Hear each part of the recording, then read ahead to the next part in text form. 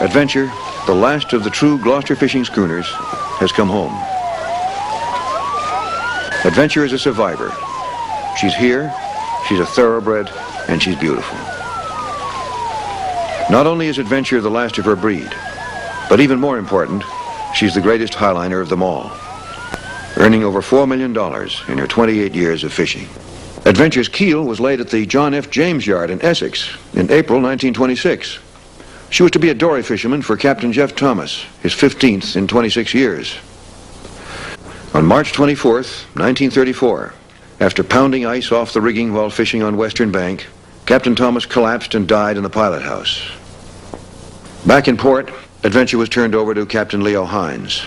At 33, he had already taken several schooners dory fishing, including the Gertrude L. Thibault. For the next 20 years, Leo and Adventure would land more fish than probably any other sailing vessel in American history. That was pretty dangerous sometimes, dropping those dories.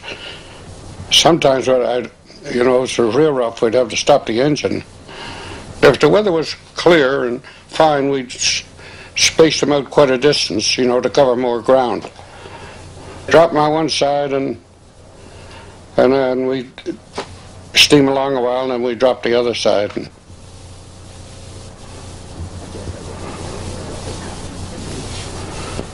He dropped a buoy already, and he's paying out the line there that goes from the buoy to the anchor. The anchor's in the dory. We'd have about 100 fathoms that line, and he'd run most of it out before they dropped the dories.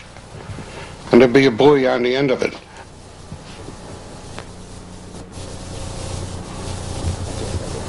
Now that's the old cook there helping out.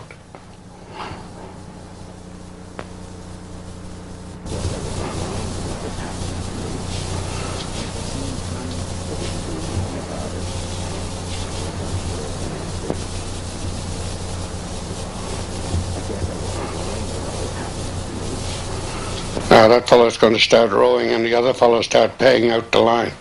The hooks, the baited hooks.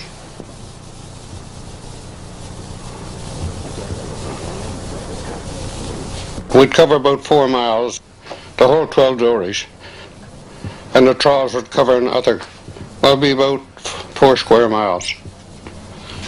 Each tub of trawl had approximately 550 hooks. We usually only set about 3 tubs.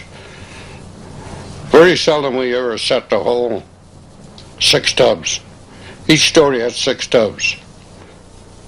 Each tub would take about an hour. 3 tubs should be about 3 hours pulling it in.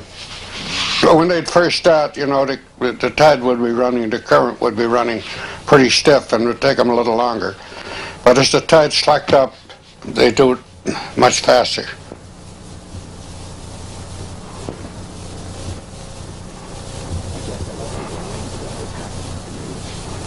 That's haddock.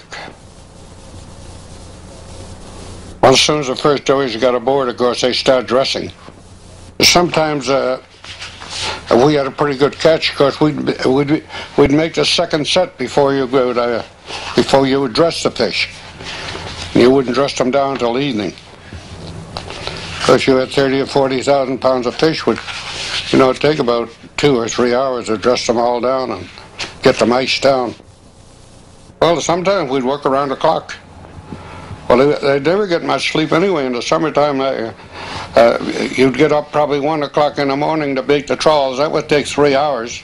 Fish all day long and get them back aboard. They'd have to dress the fish, and then you'd get 3 or 4 hours sleep. It was a sort of a challenge, and I don't know. I don't think I'd want to do it again.